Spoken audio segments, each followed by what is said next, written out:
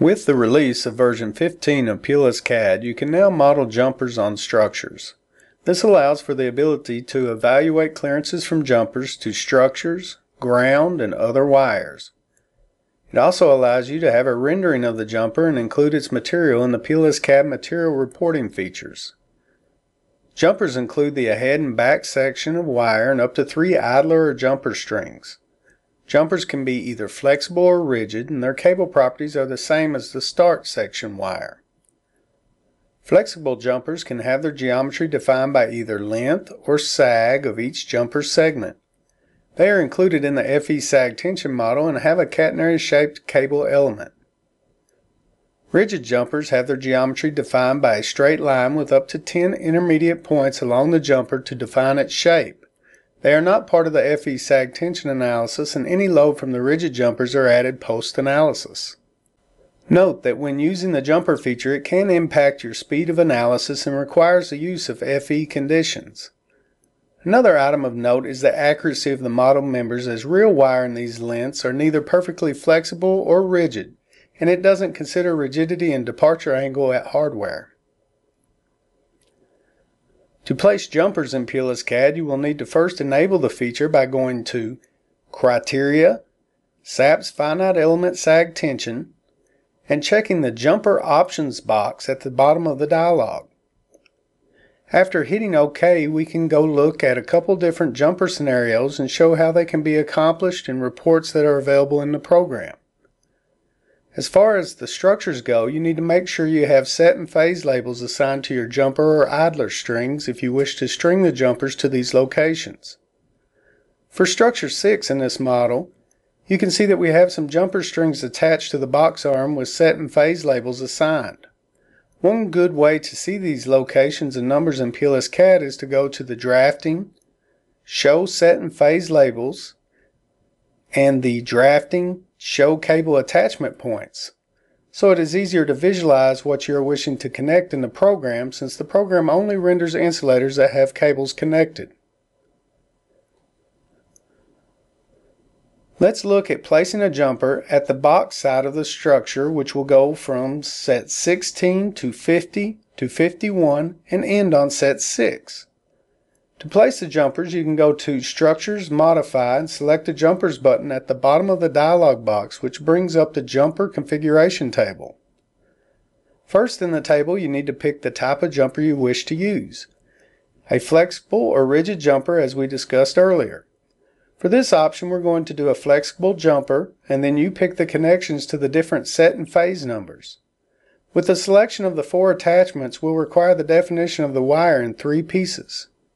For the first section, from the strain insulator at set 16 phase 1 to the jumper insulator at set 50 phase 1, we will define with 2 feet of sag by entering 2 in the first jumper column. For the second section, we know that the distance of the outside of the box arm is 6.5 feet, so we will add a little extra in and define this section of the jumper with a length of wire by entering a negative 6.75 feet from set 50 phase 1 to set 51 phase 1. And finally, you can assume the same sag for the section from set 51 phase 1 to set 6 phase 2. The other columns in the table allow for the definition of other sections, or if they are rigid type of jumpers, allows you to define the shape of the jumper. The last column is for the stock number you can input to track the material related to the jumper in PLS-CADD's material system. So then you can OK out of the dialog and OK out of the Structures Modify dialog, and the jumper will be rendered for the section you defined. Now, if you would like to define the other phase jumpers on the outside of the box arm, you can make note of the set and phase numbers you wish to attach to, and go to Structures Modify again, hit the Jumpers button, and you could just copy the first row and fill into the next 2 available rows and just change the set and phase numbers accordingly if everything else is the same.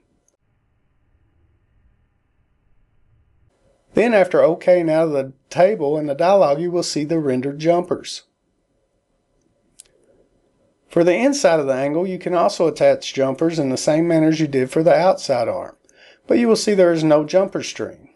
So you can go back to the jumpers table, and we know the set numbers are 15 and 5, so we can pick flexible and go from set 15 to set 5 with the appropriately selected phases.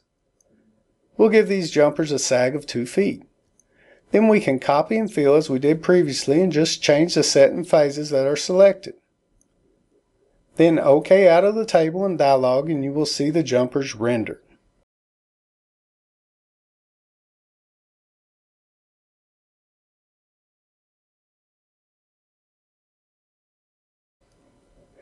To see the jumpers displayed under different weather conditions, you just need to change the display weather case of the back span that is being connected to the jumper.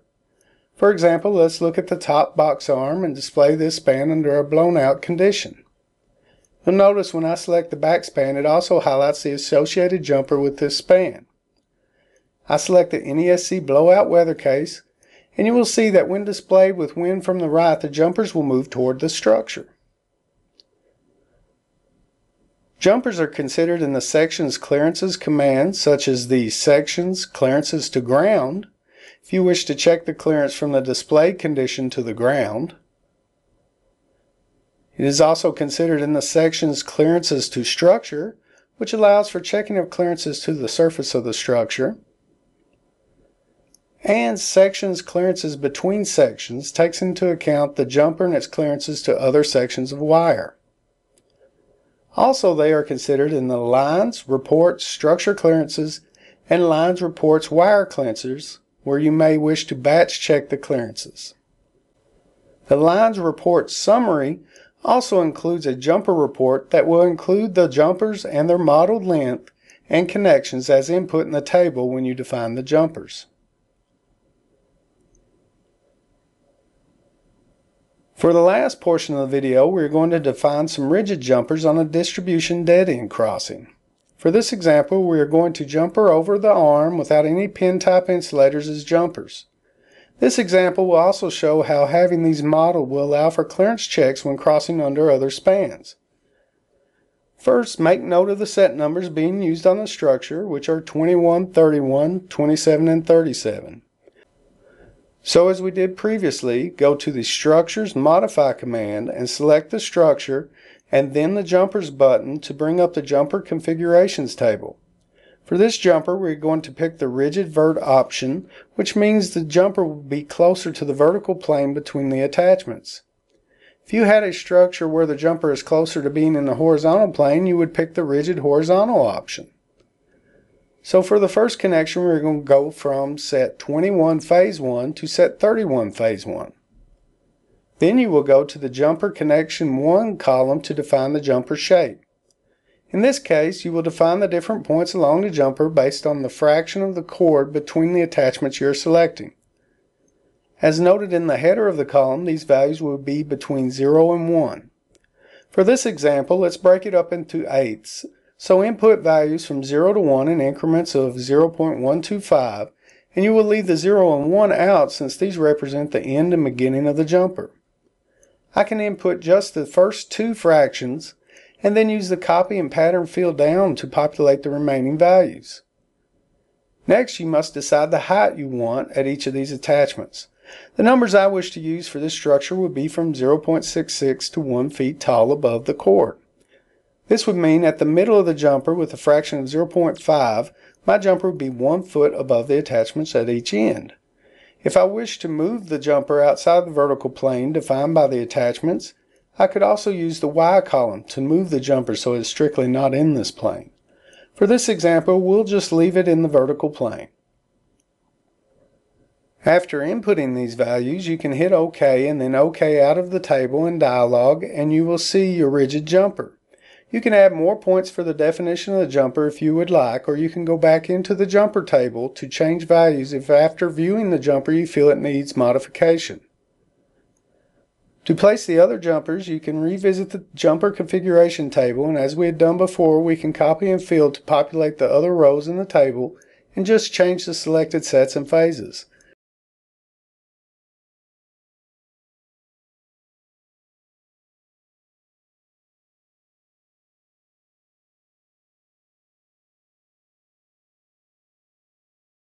Then just OK out of the table in the dialogues and you will see your jumpers. Now to see how the jumpers would influence your clearance when crossing under another span, you can go to Sections, Clearances, Between Sections, and you can pick the blue conductor where the distribution crossing is occur, and then select the 24 kV Linux conductor from the list, and you will see how the minimum clearance to the crossing is controlled by the distance to the jumpers.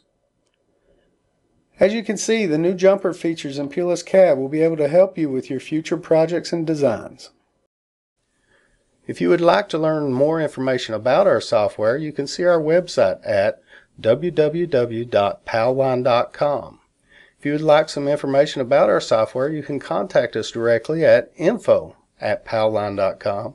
And finally, if you would like to purchase our software, you can contact our sales team directly at sales@palline.com. We look forward to hearing from you soon.